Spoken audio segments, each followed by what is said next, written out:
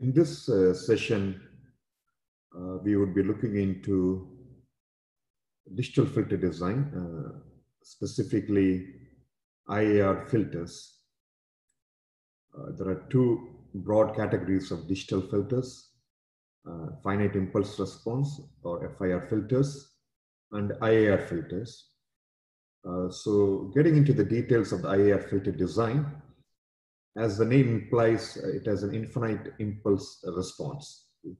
So if you were to go back to the block diagram of the system, X input, Y output, this filter coefficients, or in other words, your impulse response H has infinite values. Why would we need a filter with infinite impulse response will become obvious in the next few points. But looking into H, which has infinite values, and it could be written, the filter expression could be written in the time domain as a convolution sum. So the output of the filter Yn is nothing but the convolution sum of the input X with your impulse response, or in other words, what's called filter coefficients H. Okay. So this H here, according to the definition of IIR filters, could take infinite values, and it could go either from minus infinity to plus infinity, or from 0 to infinity if you want the filter to be causal. In other words, less than n, the values are 0. So it has infinite values of that, and this is not realizable. It's not practical. We all know about it. So how do we go about in producing an IIR filter in a more realistic way? Is given in the subsequent expression here. So here we are telling the filter output Yn could be represented as your convolution of the input Xn with a set of coefficients A, okay, minus basically taking the past values of your output Y, okay, and convolving with coefficients B. Okay. So in other words, the previously what we had as filter coefficients H is now taking two forms. One is A case and B case. And you have to be mindful of the summation here. When we are taking the values of the input signal X, the summation goes from 0, k equal to 0 to n. Okay, where n is a duration that we are interested in getting the convolution going. Whereas when we take the past values of Y, obviously the k has to go from 1 to m. Okay, it cannot go from k equal to 0 to m. Otherwise, this equation will be misled. Okay. So the current output of the filter Yn is dependent on the past m values of the output of the filter, and also the past n-1 values of the input to the system. Okay? So what it essentially says is that an IIR filter, if you wanted to have in practical scenarios, this forward filter doesn't work. We do have to have an input that's fed back through the output of the system. So there's a feedback loop involved. Okay? So when we have the feedback loop, then we can mimic or kind of represent your infinite impulse response system. Okay? So this is the time domain expression of an IIR filter. So the whole thing is to find out what your A's and B's are. Okay? So these are called the filter coefficients, A's and B's.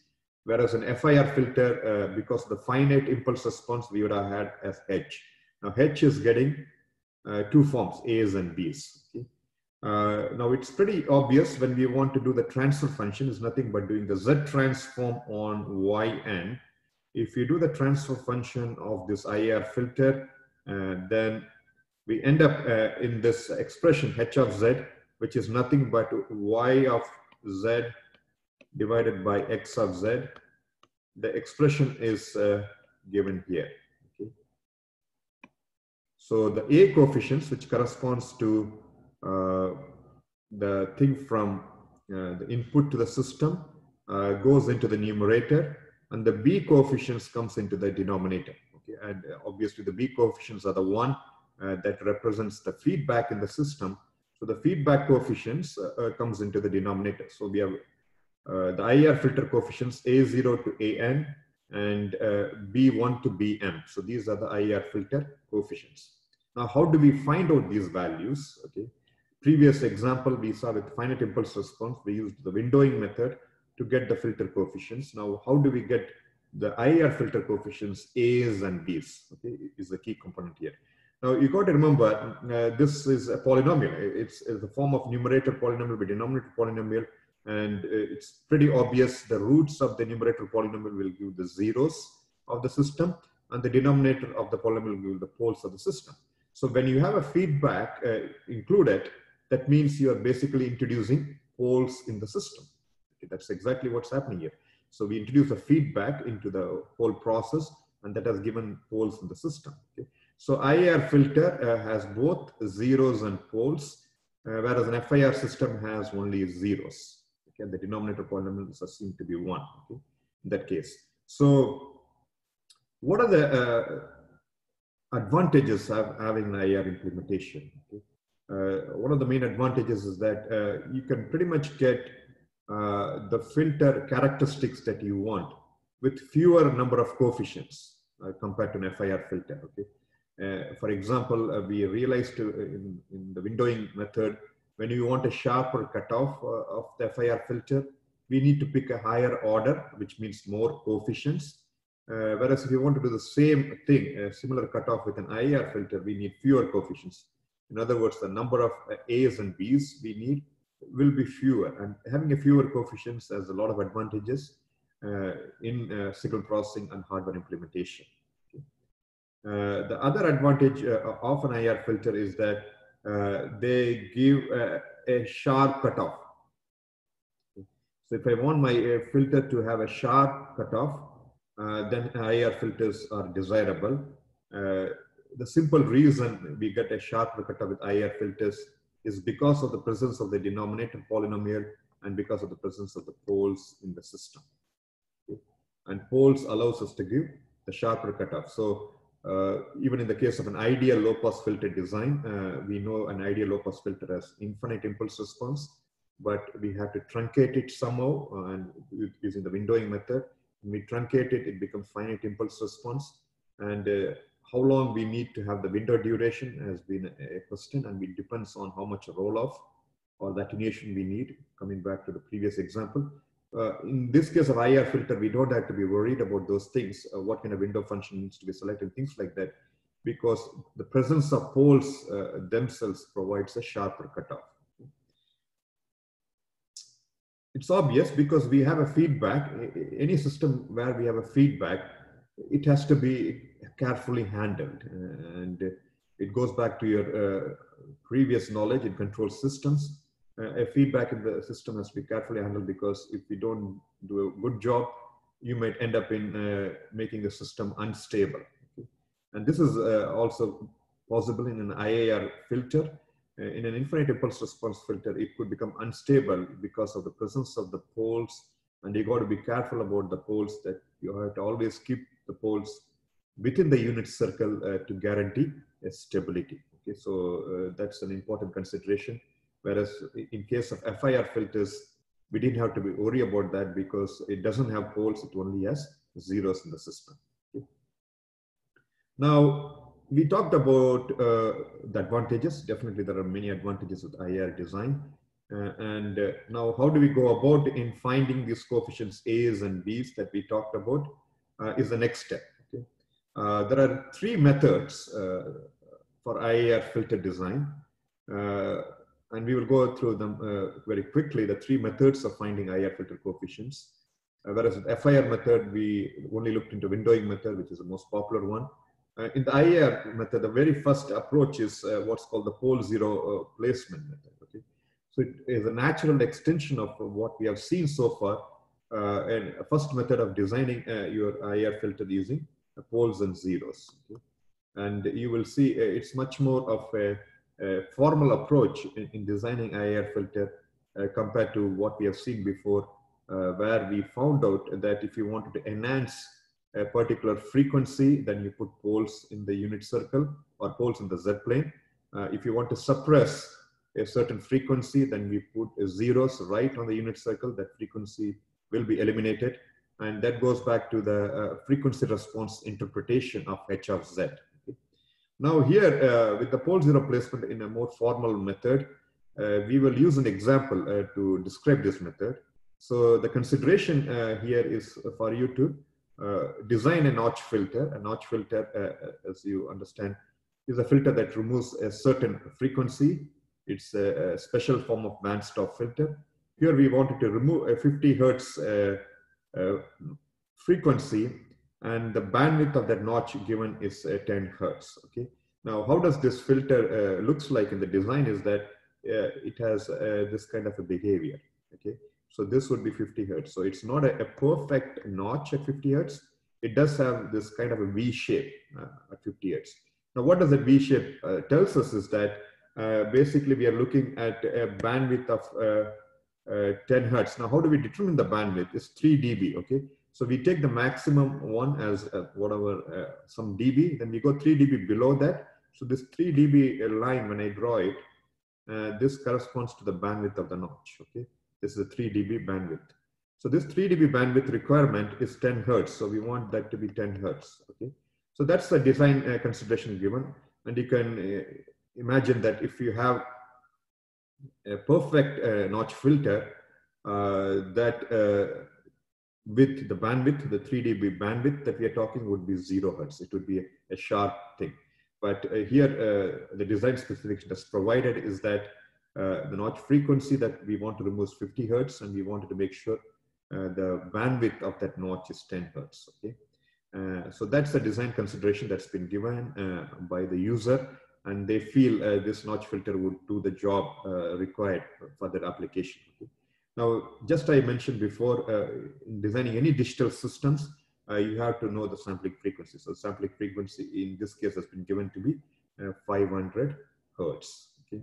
Now, how do we go about in doing this is that it's a very simple process. Okay. Now, we know what frequency to remove.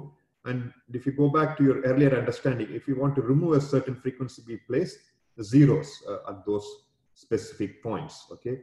So, if you go back to the unit circle representation, there's a Z-plane and I have the unit circle representation.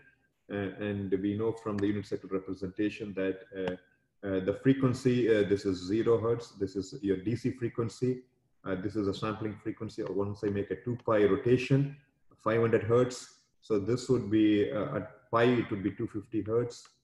So these are the frequency labeling of that. So 50 hertz, and this would be like 125 hertz at 90-degree angle. So 50 hertz would be somewhere here, 50 hertz. Okay.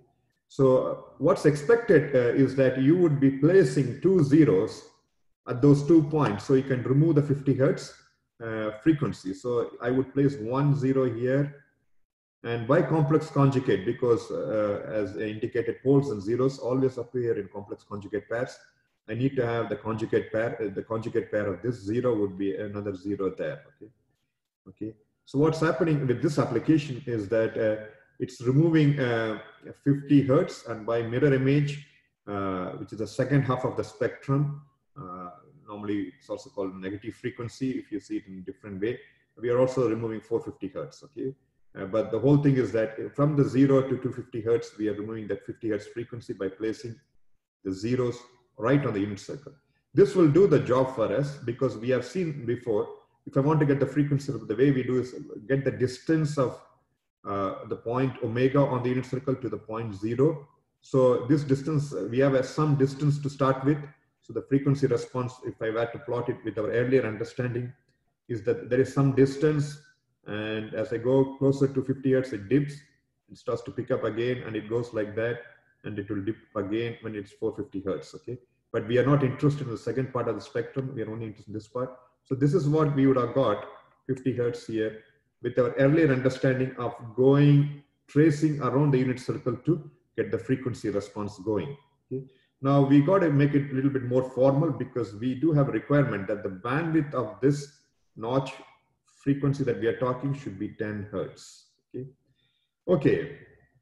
Now, going on step further, You know the angle that we placed, the angle of the zeros is pretty obvious to measure because the entire angle is 2 pi.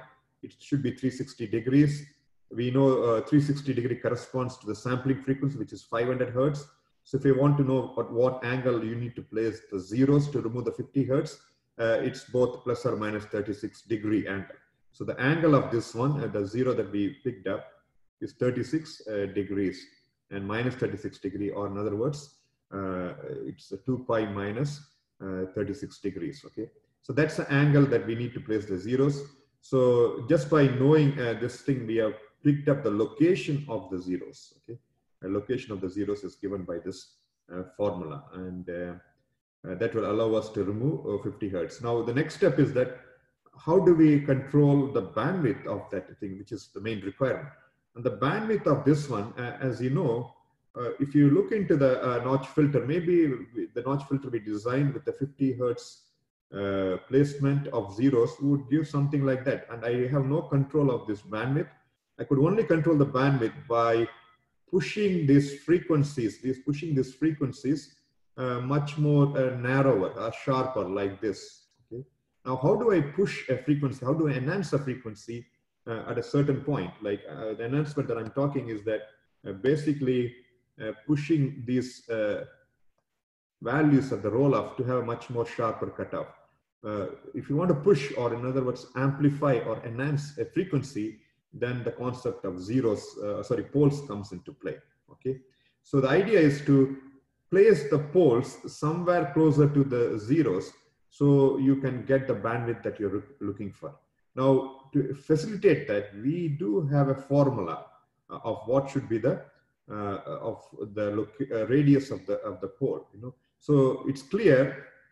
I wanted to enhance certain frequencies closer to the notch, so I would place the cross symbol denotes poles. So it has to be in the same angle of the zeros. Okay, we should place the poles at 36 degrees and minus 36 degrees. But what comes as a question is the radius of this pole. You cannot have the radius of the pole to be 1, because if you have the pole right on the unit circle, which is what the radius of 1 means, then the whole system will be unstable, because it's pole right on the unit circle and it will blow up the system. So we should place it closer to the unit circle, and now we don't know what should be that radius. All we know is that the radius should be less than 1. Okay? So this formulation that I'm going to show allows us to get the radius of the pole. So to improve the sharpness of the notch filter, so that it's much sharper, it's not blunt like this, it becomes much sharper like this notch frequency, and we satisfy the bandwidth requirement of 10 hertz for the given example. We need to make sure we do place poles, and the poles, just like the zeros, appear in conjugate pairs, and the idea is that the radius of the pole should be less than 1. That's what makes the system stable, and also it makes sure that we get the bandwidth required. Now, what should be the radius of the pole is given by this formula, that the radius of the pole should be 1 minus bandwidth divided by the sampling frequency times pi. And in this particular example, the bandwidth requirement, the bandwidth we needed for the notch filter was 10 hertz. So when I plug in those values, I get the radius of the pole to be 0.937. Okay. So there you go. Now I got the angle of the pole, which is 36 degrees and minus 36 degrees, and I got the radius of the pole to be 0.937. Once you have the magnitude and the angle, then you can always construct the expression, because it's a complex number, and you can construct the expression, which is nothing but the transfer function of the filter. So the transfer function of the filter, as you know, is given by the numerator polynomial and the denominator polynomial. In the numerator polynomial, we have the zeros in the system. So in this case, it will be z minus z1 times the z minus z2. And in the denominator, we have the poles, which is nothing but z minus p1 times z minus p2. Okay, we have zeros and poles. And zeros, we know the zero, the angle of the zero is plus and minus 36 degrees. And the radius of the zeros is 1, because the zeros are placed exactly on the unit circle, and having zeros on the unit circle doesn't do anything to the stability. So the numerator expression is what's shown here. So z minus z1, z minus z2 is nothing but z minus exponential, which is nothing but the angle of the 0 and the complex conjugate's angle. Now in the denominator, obviously the pole 1 is at the same angle as the 0, no problem. But the radius of the pole was calculated to enable that transition width or the bandwidth we are looking for. So the radius of the pole is given by 0.937, and that's what I plug in the denominator. So by using this expression, now we can expand this numerator polynomial and denominator polynomial. When I do the expansion of the numerator polynomial, this is what I get for the numerator. And when I do a similar expansion of the denominator, this is what we get for the denominator. So the transfer function of this given IIR filter turns out to be of this form, okay, h of z. So this is obvious. Now I can convert this z transform into a difference equation just by doing the inverse z transform. And inverse z transform, you don't have to be worried about how to do inverse z transform. It's obvious because what happens is that if z transform of x of n is x of z, the z transform of x of n minus 1 would be z minus 1 x of z. So by using the simple expression of the inverse z transform is good enough to do this kind of filter transfer function. So here we have h of z, which is given by this expression. So I have y of z divided by x of z equal to this expression. So I would be multiplying y of z by this denominator value and x of z by this numerator value. And when I do the inverse z transform, then I can get the difference equation of the time domain expression of this one. Okay, so this time domain expression tells me this is the difference equation of the IIR system. Okay, now if I look into this more carefully, I got my A's and B's that I was looking for. Okay, in other words, A0, which is the first coefficient of xn, is 1. A1 equal to negative 1.6180. My A2 equal to 1. So that's my coefficient that corresponds to the things that I get from my input xn. Now the coefficients of B, so the B1 here would be 1.5161. B2 would be, so that should be a plus sign here. Okay, B2 equal to 0.8878. So this is what we wanted. Okay, this is exactly my filter coefficients of the given IIR system, where I wanted to remove 50 Hertz frequency with the bandwidth of that 50 Hertz notch filter being 10 Hertz. With that, I got these coefficients. So this is a realization of an infinite impulse response filter, and it goes back into what we just discussed in the beginning. And all we were looking at in the beginning is that how do we really get these coefficients? Okay, so this is what the IIR formulation looks like. This is not realizable, but now we went through an example and we got our A's and B's determined through the process of pole zero method. Okay, pole zero method. Okay. So this is a neat example of designing a practical IIR filter. In fact, in your lab 2, you will be designing a similar type of filter to remove the 60 Hertz interference from the ECG signal.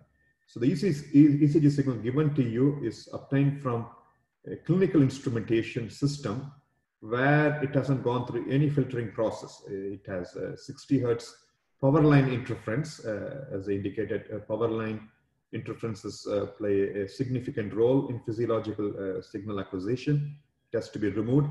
So that 60 Hertz interference is present in the ECG given to you, along with some instrumentation noise, which is random. Okay, so your lab 2 is entirely about filtering those noises out. Okay, when you're filtering out, it has to be as sharp as possible. For example, if you don't design according to the criteria given, and you're basically designing a notch filter which looks like this, In that case, what's happening is that in addition to removing the notch frequency, it's removing a lot of frequencies which just adjacent to the notch frequency, which means in an ECG, you might be removing important information that's present in a QRS complex. Okay? So that's why the bandwidth of the notch becomes so important, that we have to be as precise as possible in ensuring that we remove the frequency that's exactly needed to be removed, and we don't do much damage to the adjacent frequencies, because it might contain information of relevance clinically and otherwise. Okay.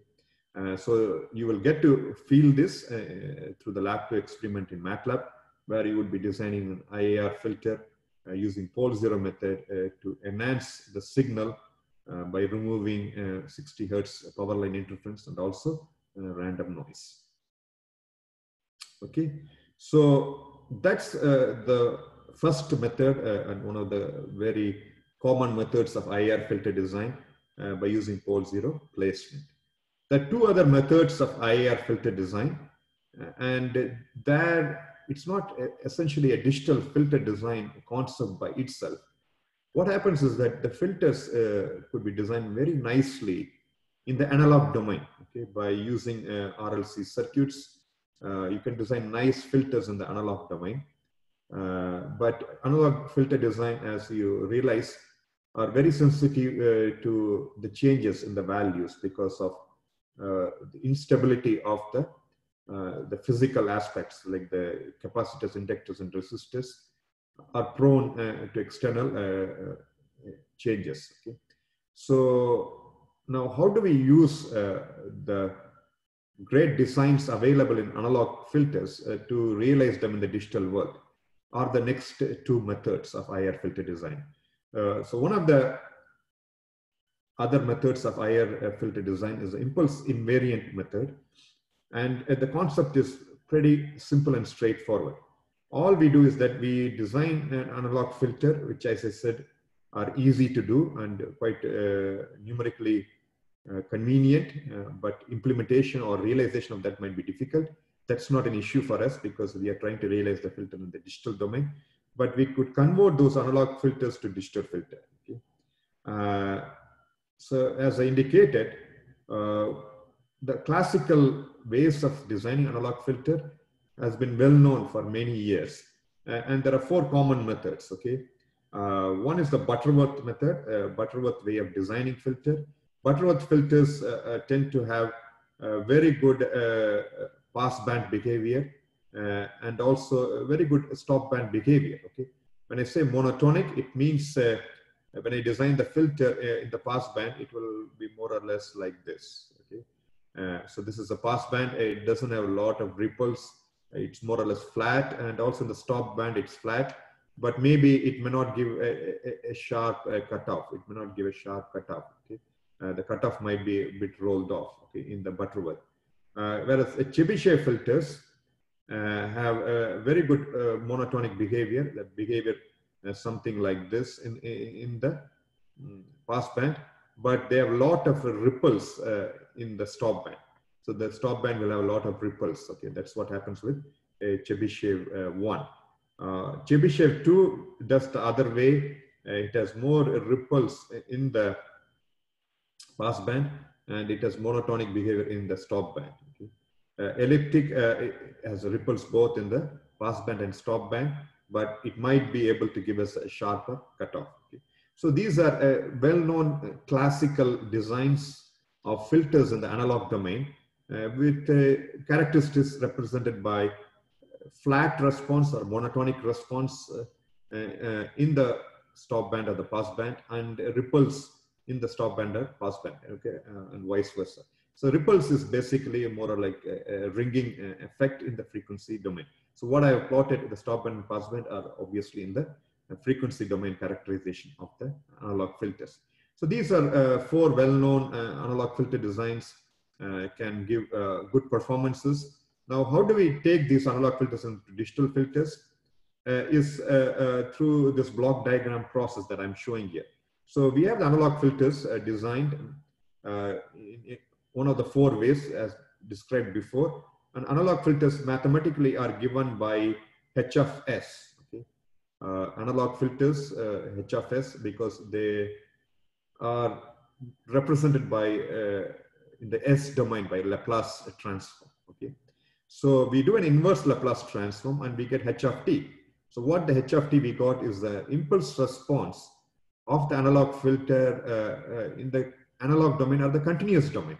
Okay, H of t here, H of t. Okay, analog or continuous domain. Now we know when you have a continuous function, we could make it discrete by sampling. That's exactly what we are doing. So we are sampling, and now we get a discrete impulse response, which is what we have been using throughout the digital concept. So this could also be called H of n, because t is the sampling time. So it could be called H of n. Now I got the impulse response that I'm looking for my digital filter. Now I can just do the Z transform of that and get my digital filter design. Okay.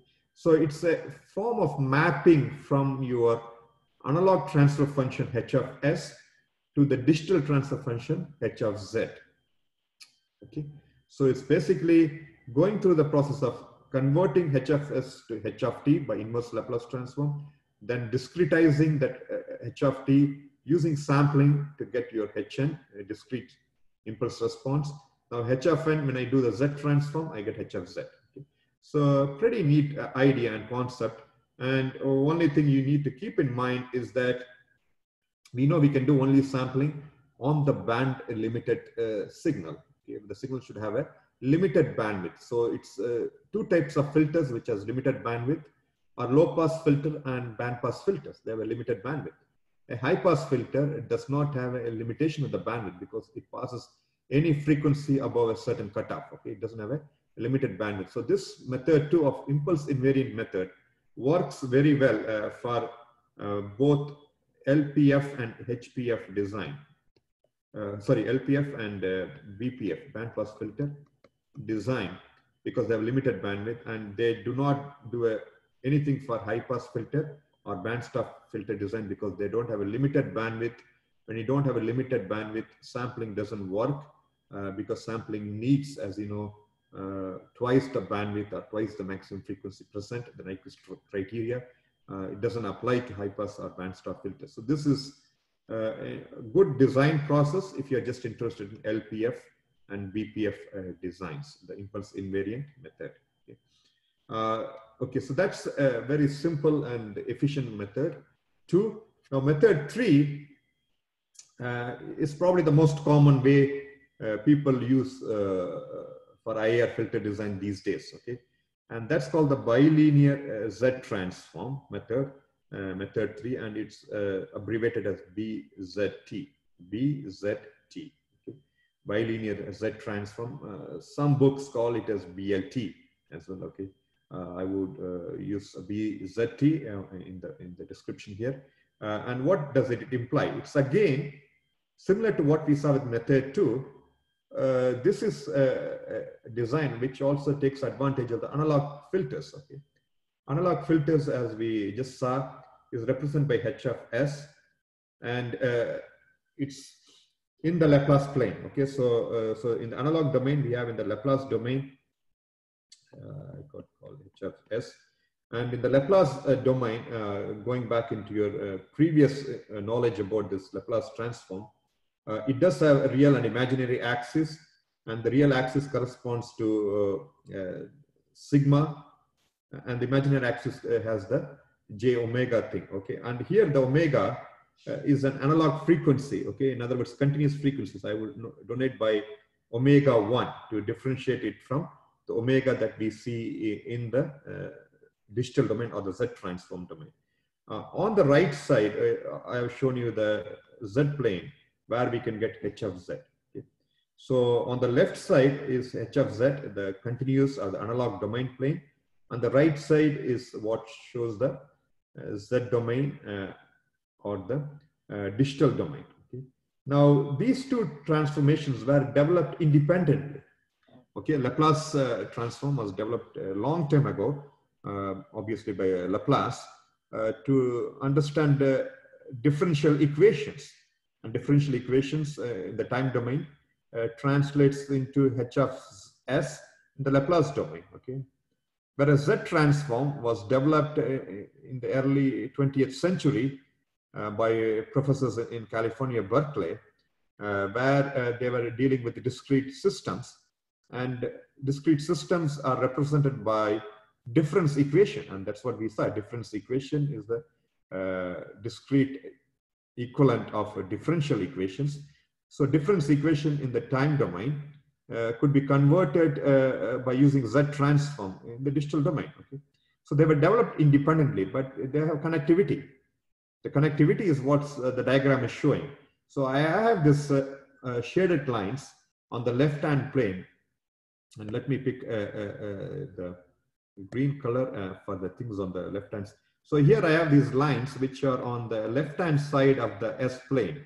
Okay, and if you go back into your Laplace domain concept, you were asked to design a system where you would prefer to have your poles on the left-hand side. Okay?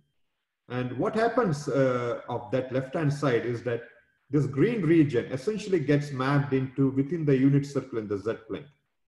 That's the mapping of it. Okay?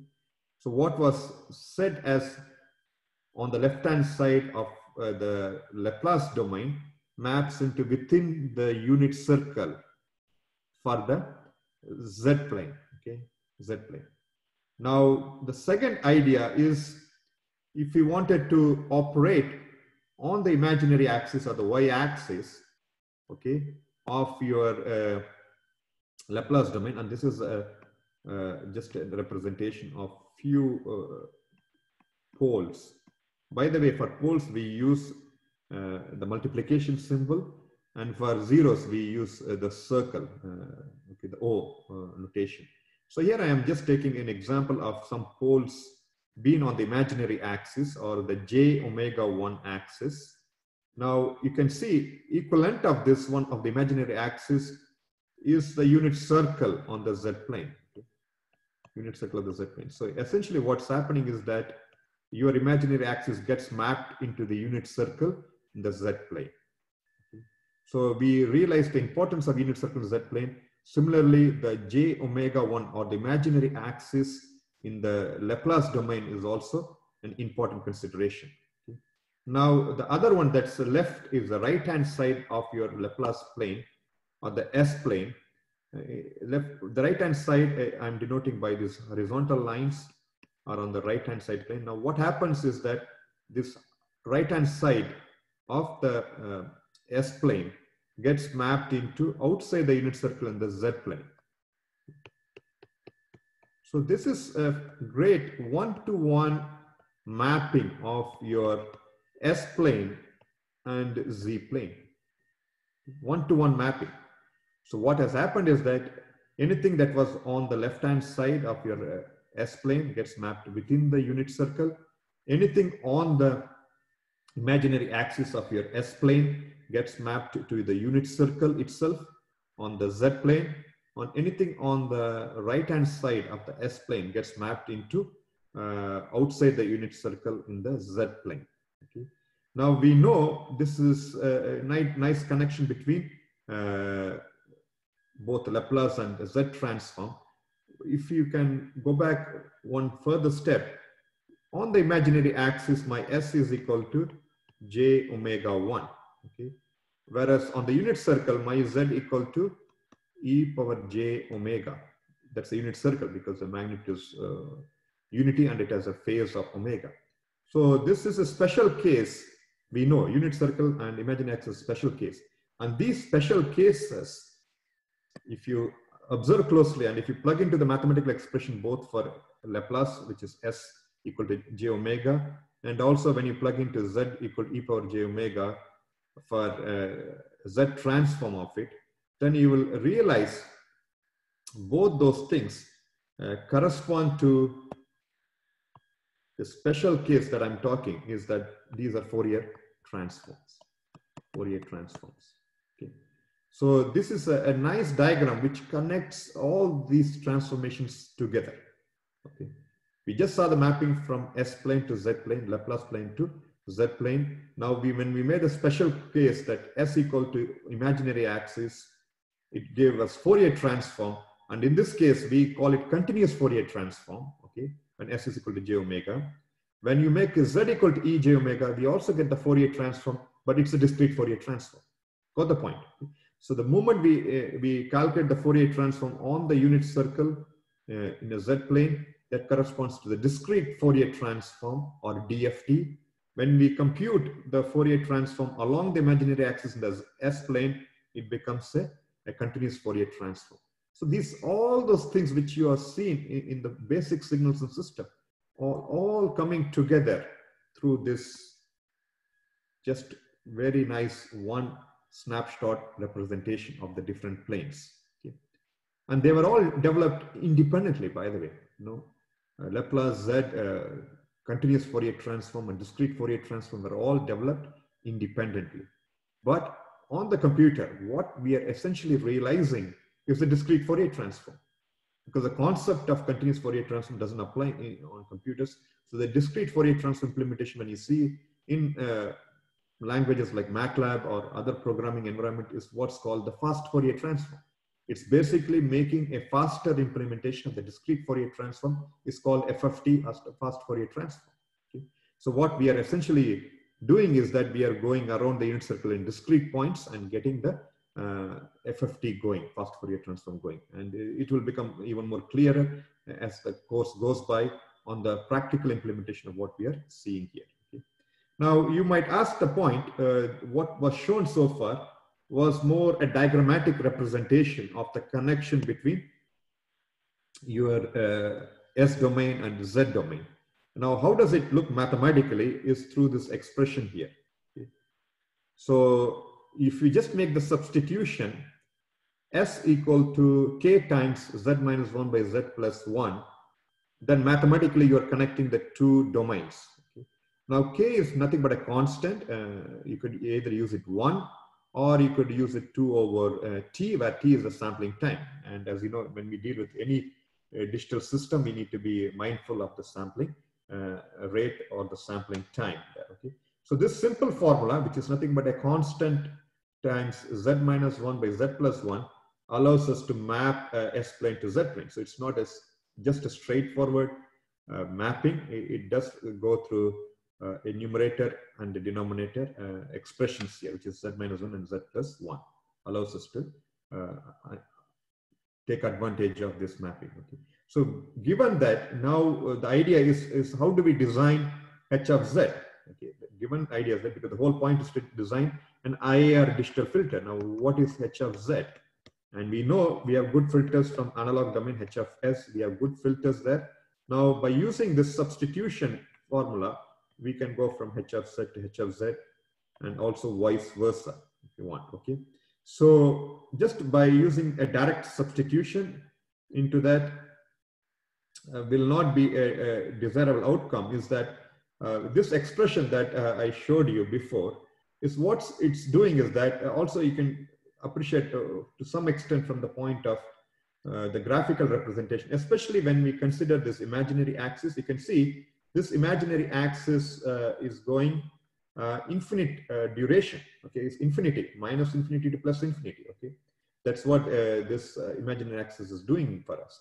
But when this imaginary axis gets mapped to unit circle, it gets wrapped, it gets confined into a circle.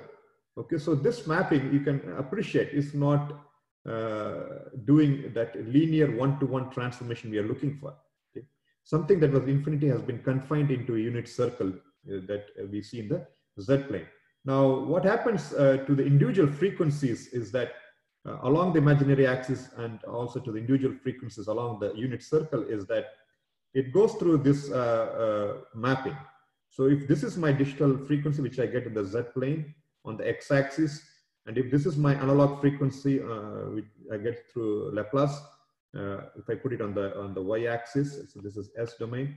This mapping is not a linear line. It goes through this non-linear line mapping. Okay. So what happens is that if you plan to design a filter, a digital filter, which is at 50 Hertz, the analog equivalent is not exactly 50 Hertz. It might be 60 Hertz because of this curve. It's not a line anymore. If it was a linear line, yes, a 50 Hertz filter that I'm looking in the digital domain could come from a 50 Hertz filter from an analog domain. But because of this non-linearity, it's introducing this distortion. Now, this distortion could also be mathematically represented And that's nothing but when we just use the simple substitution of these values into the expression that I showed you before, this expression, it happens that the connection between your analog frequency omega 1 and the digital frequency omega is tangential. It has a tan function associated with it, and this is a simple nonlinear curve. Now, what you could do is that if you wanted to avoid this kind of distortion, we can do something called pre-warping. Okay, so a pre-warping is an idea where if before we start to design the digital filter from the analog filter, we make sure the analog filter response is being pre-warped. Okay, then when we use the bilinear Z transform expression I just showed you, then you will get a linear relationship between the two frequencies. So how do we do this? Is that this pre-warping frequency is nothing given by tangential relationship with the original frequency. Okay, so by using the substitution, so let's say if I wanted to design a low pass filter, then I would be substituting my S by S over this pre-warped frequency, okay, omega P1, which is nothing but the expression that's given just above it. Okay, so instead of just going from h of S directly to h of Z, I would make the substitution h of S equal to S by omega P1, do that substitution, and then go to h of Z, which will ensure the relationship between my analog and digital frequencies are linear in nature. Okay, so this is a substitution I need to do before I convert to digital domain for low pass to low pass conversion. And it's also easy to go from low pass to high pass design. Okay, so if you want to go from a low pass analog filter to a high pass equivalent of that, you do this kind of a substitution, which is similar to the expression above, but it's flipped. Okay, and from low pass to band pass, you go through this substitution. Okay, so these are all derived versions of it, and also to derive this expression S equal to 2 over T by Z minus 1 by Z plus 1. How did we get that? You can always use a simple analog filter, like analog filter is represents the Laplace domain by this expression. It has a differential equation version of it, which is nothing but the inverse Laplace transform of it. Now, if you look into this expression more closely, I am trying to now convert this continuous time into discrete time, because you know anything that's a derivation could also be seen through the summation process, especially this expression that's above could be represented by what's called the trapezoidal formula. Trapezoidal formula is just a mathematical way of breaking your differential equations or your integration into parts. Okay? Parts. When we break things into parts, then by just a natural progression of what's given there, mathematically we can show, we can go through this fully, and mathematically we can show that at the end you get this formula. Okay, so I don't expect you to again know how we got this bilinear Z transform formula. It's just for you to know that is a very simple mathematics where you can start from a differential equation, then go through the process of what's called the trapezoidal sum, in other words, summation by parts. When we do this thing, then we can find out mathematically that S and Z are connected through this expression of bilinear Z transform. Okay. Now, given these things, I think we will just go through a few examples to validate the concepts further, because the method 3, the bilinear Z transform method, is pretty simple. It's just going from h of S to h of Z by making the substitution S equal to what's given here. Okay. And if you see this expression, it could be written also as Z minus 1 by Z plus 1. Okay, both are similar type of expression, and this relates to the constant that we have seen. So it's also K Z minus 1 by Z plus 1. Okay, both formula are acceptable. K is a constant, which could be 1 or 2 over T, depending on the application, but the constant doesn't have a lot of influence. Okay. Okay, so this formula could also be used for your third method of IIR filter design. And just like how we did with method 2, we have used the advantages that we have with your analog filters and taken those analog filters into the digital domain by using the bilinear Z mapping of it. Okay? So these 3 methods of IIR filter design could be used interchangeably depending on your design specifications that are given to you. Okay? Pole zero method, impulse invariant method, and bilinear Z transform method.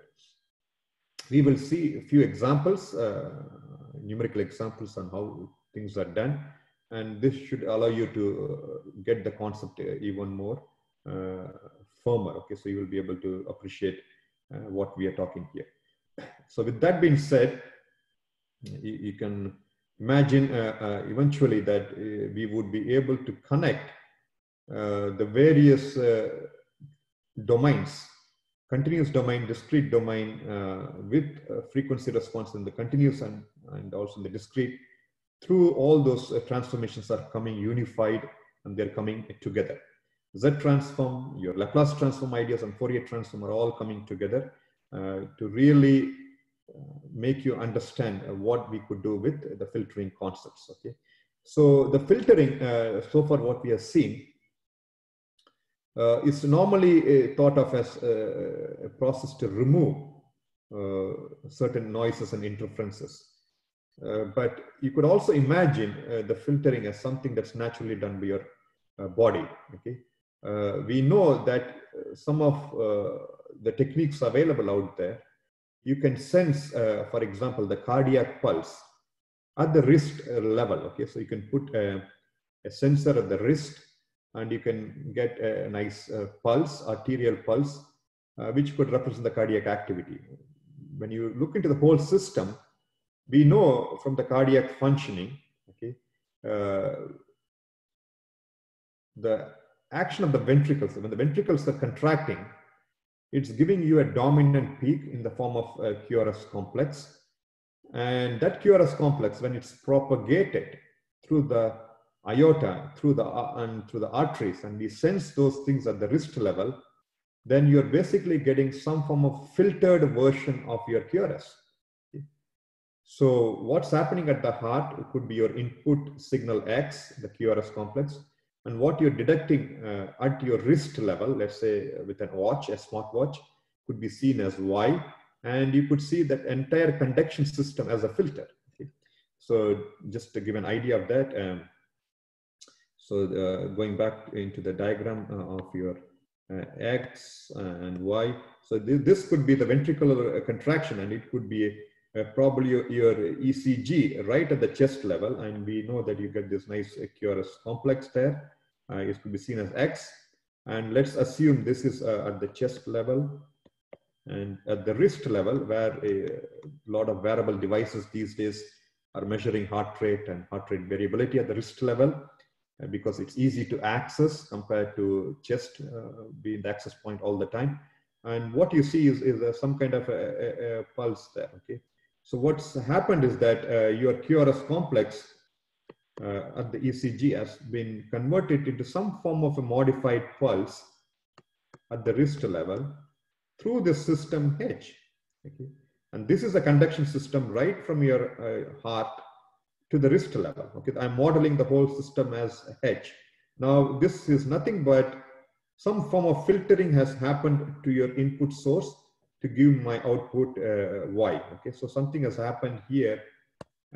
Yes, I can easily point that out by X, and it has gone through this H and got Y. So this is not something we designed. The H was given naturally to us. Okay, but the same thing applies here. The same ideas which we saw applies here. I could also build a transfer function here, where the transfer function H of Z will connect my two waveforms, both at the wrist level and at the chest level. So this is where the filtering idea need not be always made or designed by human. We could also start to look into physiological systems also as some form of a natural filter. It may not behave the exact way we want, because obviously we were not designed to follow certain rigorous mathematical representations, but it's just a tool for us to give a high-level approximation idea of what's going on. The same concept which I plotted with QRS on the wrist could be applied to any physiological signal, okay?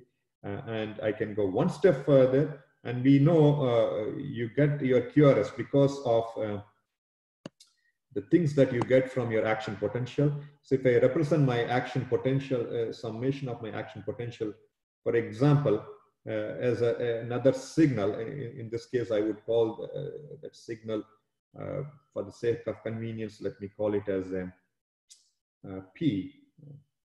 Okay, just for sake of understanding P variable.